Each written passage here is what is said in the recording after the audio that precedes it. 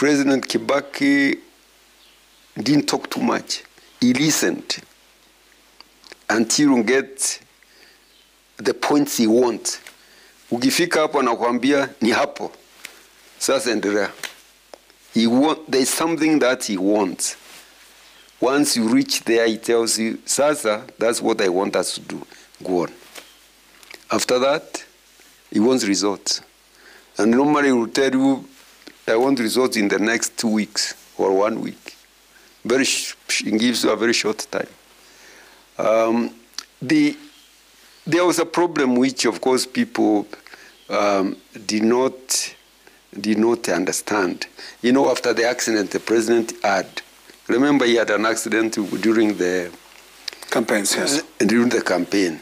Now he stopped, after that accident, he stopped talking a lot the way he used to talk in the past as a politician and what have you. And became more of a listener and a decider. The good thing is that Kibaki never pursued any personal agenda. He pursued national agenda. And he used the institutions of governance very effectively. When he called me to inform me that, or after he appointed me as head of public, or his permanent secretary, head of public service, now I went to his office.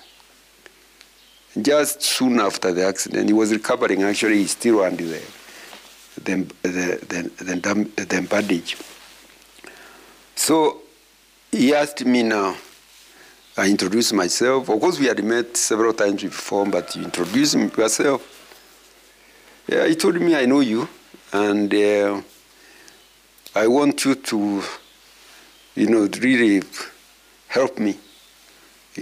We work to deliver to the people. So I asked him, Your Excellency, how many cabinet meetings do you want? How often should we have cabinet meetings? I asked him, a month? He told me no. Weekly. No, bi-weekly, every 2 weeks. I thought because of he was recovering, 2 weeks is too much pressure on him. No, he said no. I will manage.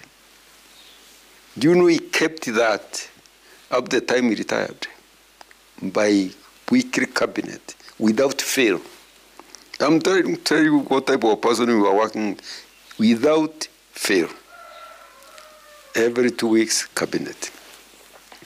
The other thing is to understand Kibaki, the way he operated. He operated on basis of professional advices.